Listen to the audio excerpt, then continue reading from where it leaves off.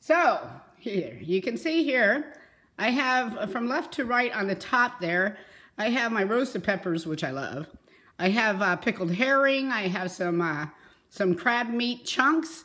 I have on the top there, that pink stuff, that is my cultured vegetables that I follow Donna Schweznick. I can never say her last name, but go to culturedfood.com or culturedlife.com. You know what? I'll put the link in the text of this newsletter. Anyway, she is awesome. She's got all the videos, how to do it, all that. I will put the link to her so you can culture your own vegetables. You'll never have to take another probiotic again. So, and then of course olives, which are also a probiotic, a fermented food.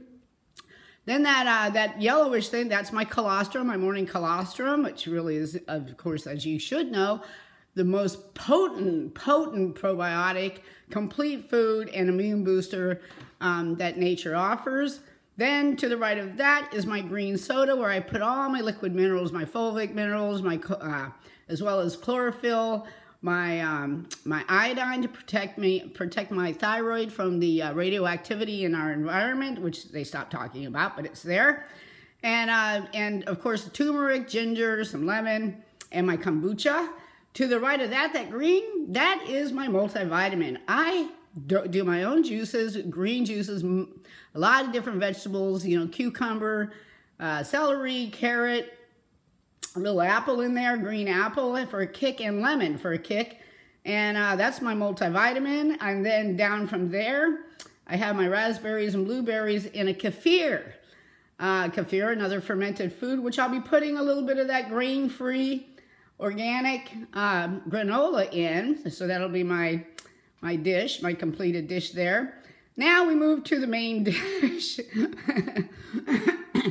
I love this. I love the way I eat. I really do. It's flavorful. It's satiating. It's colorful. If you eat with your eyes like I do, I eat everything with my eyes. It just doesn't get better. And it's fun to make. So anyway, it's in a lettuce wrap, of course. No processed flours like that. And there's all kinds of stuff. I have asparagus. I have really good organic, soy-free, grain-free egg. Egg from a farm that we have here in Burnham. You got to look. You got to look around for the right foods, people. It's not always easy because it's not the common, right? It's not the common narrative. It's not the common food system. You know, that's a long subject, a long talk, which we'll be having. But anyway, so there's tomato, asparagus, onion, garlic. There's some ghee in there, and of course wrapped in the lettuce. And when you are healthy, when your gut is clear, and it will take, you know, starting anywhere, regular people, at least 3 months.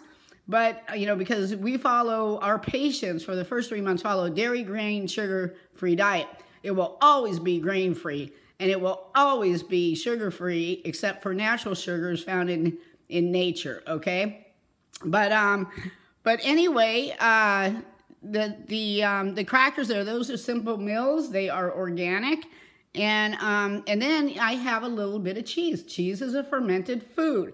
My gut, I can actually digest. If I ate the paint off of a 1957 Corvair, rust and all, my gut would digest it because I haven't had an antibiotic since 1977. And two, I've always eaten right with diversity like this.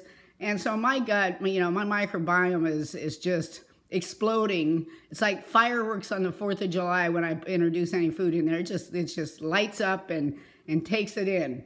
So anyway, folks, that is the first of my 2 meals. And tonight I will share with you my evening meal. But nobody can say that eating organic is boring because look at that. All right. All right. Have a good day. I'll be back at you soon. Bye-bye.